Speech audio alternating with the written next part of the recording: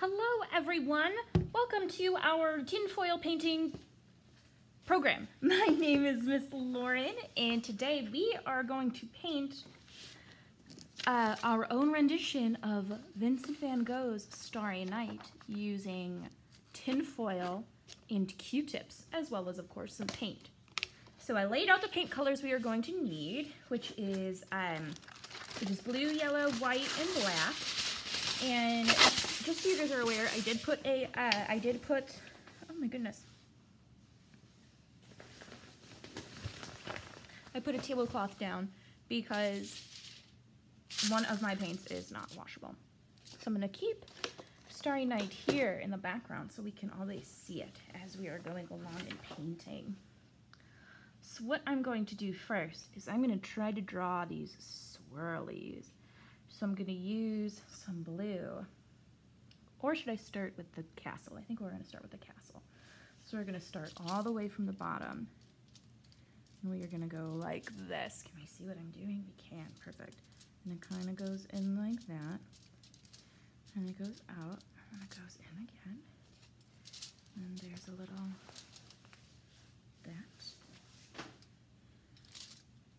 that's like a little point.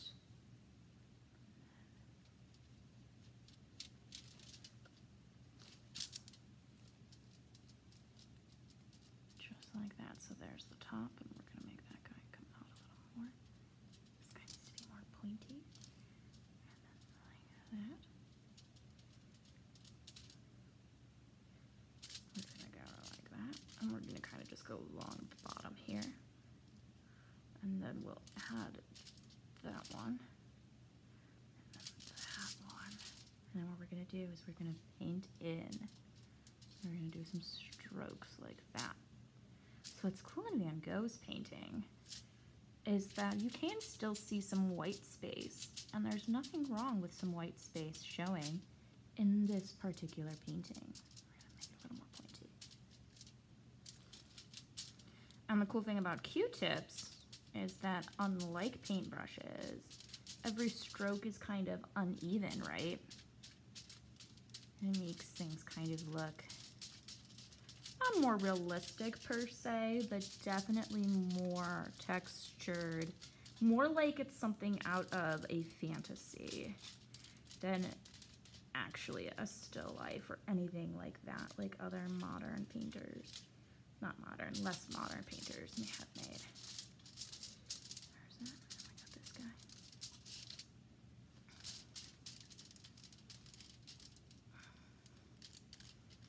guy. Okay.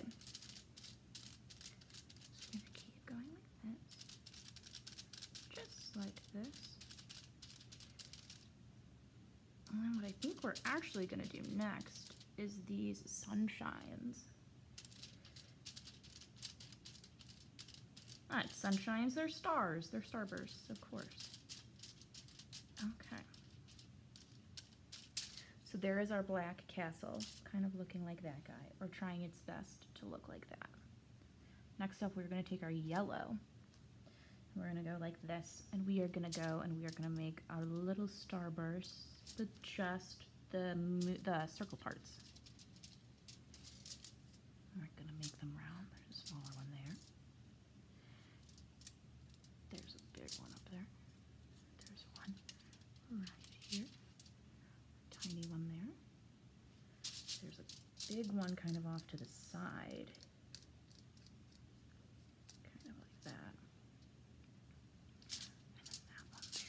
And that's what we're going to go with our sunshines. So the sunshines kind of have also this little, like this going on. It's kind of hard to make them so small like the other, like an actual paintbrush, but it's something like this. And just go like that and make it kind of a starburst.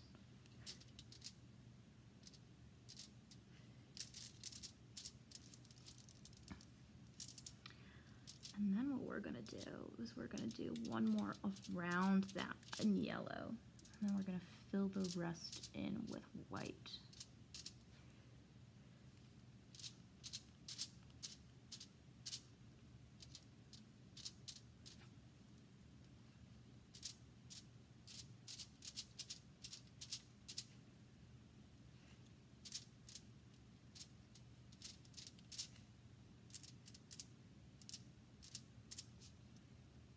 And then that one's small, so we're gonna leave it be.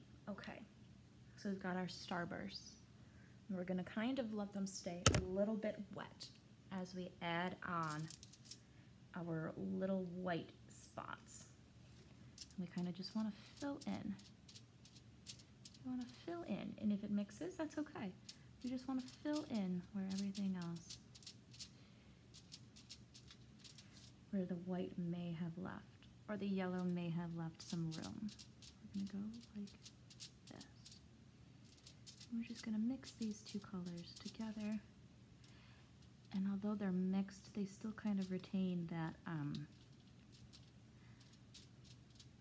little starburst feature like they had in the actual picture. So we're gonna keep doing that.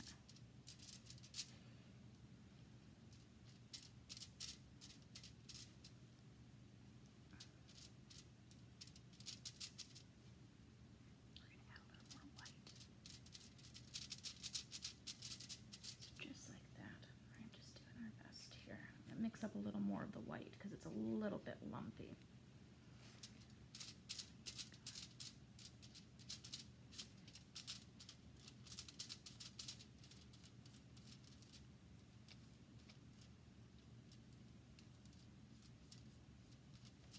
Perfect. A little more white for the next guy. Here, the big one off to the side.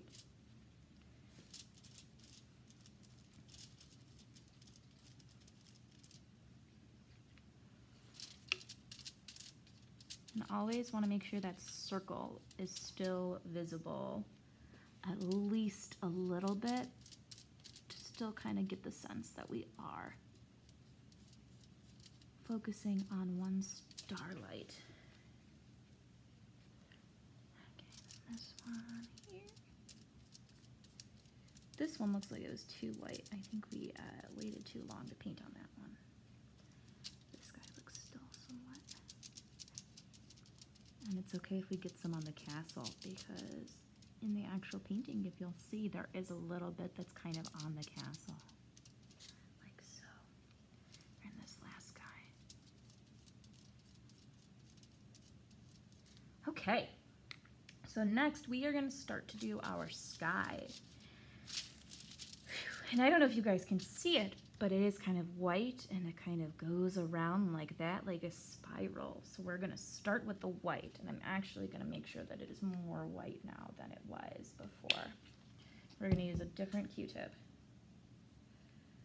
And we are gonna go just with questionable strokes like that.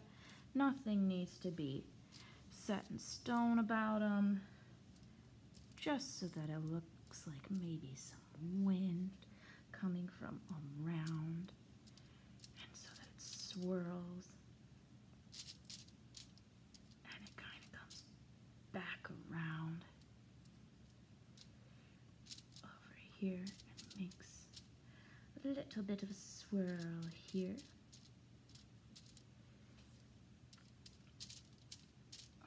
So we're going to do that.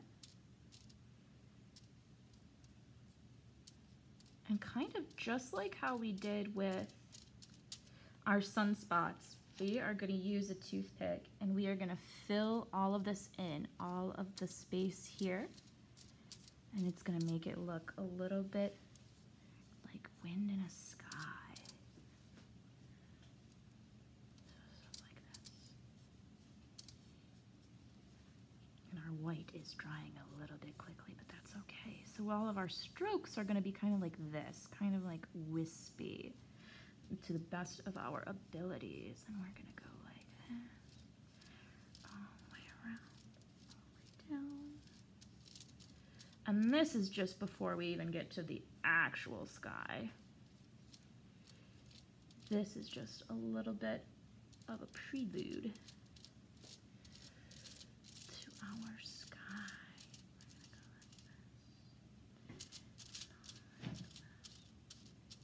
Get some white in there too, so that it looks kind of. And we're actually going to put a little bit of black in there too, to kind of mix in with it to make it a little bit darker. That might have been too much, so we're going to make it. I actually didn't like like how that looked, so we're not going to do that with the rest. Maybe just like a little bit there. Okay, so we've got our church, we've got our swirlies. We're not going to worry about the town at the bottom because that seems like it's going to be too much. What I think we're going to do is we're going to mix our yellow and our white together more, and we are going to make that kind of skyline, if you guys can see it. Hold on, I'm over here mixing, mixing, mixing, mixing, mixing, mixing, mixing, mixing, mix. It's hard when your white paint is all lumpy. Okay, so we're going to try that, and we're going to kind of, this is going to be the bottom of our picture. There's these kind of hills and mountains that you can see here. I'm gonna just color these in. Color them in like so.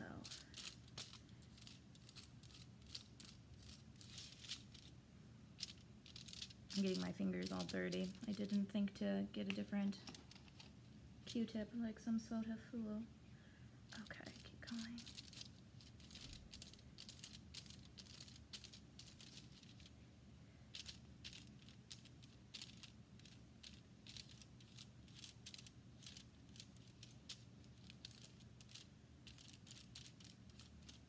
Okay, to the corner there. Okay, and then we're gonna go and do the same for over here, this little corner.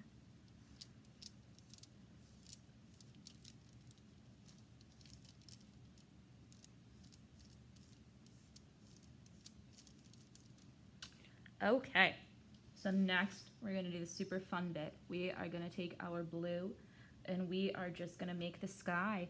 And so the fun thing about the sky in this picture is it kind of goes along with the rest of the outline. So you can see it's like outline by outline like so. It's like layered very carefully. And it's okay if things are different colors. But I'm gonna turn on a time lapse so you can get that instead of just having to watch me paint like this.